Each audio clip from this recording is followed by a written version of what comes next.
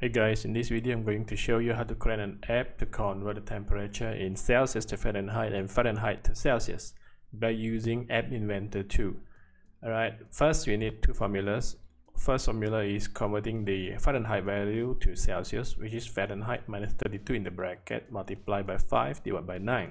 And the second formula is converting the Celsius to the Fahrenheit. So Celsius times 9 divided by 5 plus 32 equal to Fahrenheit. So in this program we are going to create two buttons. First button, you click it will convert the Fahrenheit value to Celsius. The second button, you click it will convert the Celsius to Fahrenheit value. And then we will need an input. Okay, so we will use text box as the input, and the third one we will create a label where the label will state the answer, to show the answer. So please enjoy the video.